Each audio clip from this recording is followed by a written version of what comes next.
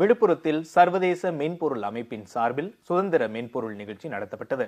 விழுப்புரம் அரசு பொறியியல் கல்லூரியில் நடத்தப்பட்ட இந்த நிகழ்ச்சியில் தற்போது பயன்பாட்டில் உள்ள பிரபலமான மென்பொருளையும் தாண்டி பொதுமக்கள் எளிமையாகவும் இலவசமாகவும் பயன்படுத்தக்கூடிய பல்வேறு மென்பொருள் குறித்து செயல் விளக்கம் அளிக்கப்பட்டது. மேலும் தொலைபேசியில் பயன்பாட்டில் உள்ள செயலிகளுக்கு பதிலாக எளிமையாகவும் பாதுகாப்புடனும் உள்ள பல செயலிகள் குறித்து விளக்கப்பட்டது. நிகழ்ச்சி குறித்து மாணவர்கள் கூறுகையில், தற்போது உலகம் முழுவதும் 80% இலவச மென்பொருள் பயன்படுத்தப்படுவதாகவும் இலவச மென்பொருட்களே சிறந்த மென்பொருட்களாக இருப்பதாக தெரிவித்தார்கள்.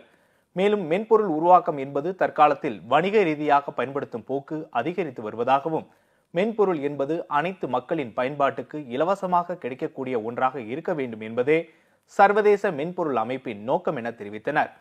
இந்த நிகழ்ச்சியை பள்ளி மாணவ மாணவிகள், பொறியியல் கல்லூரி மாணவர்கள் மற்றும் பொதுமக்கள் ஆர்வமுடன் பார்த்து சென்றனர். மேலும் தேவைப்படுவோருக்கு மென்பொருட்கள் இலவசமாக வழங்கப்பட்டது.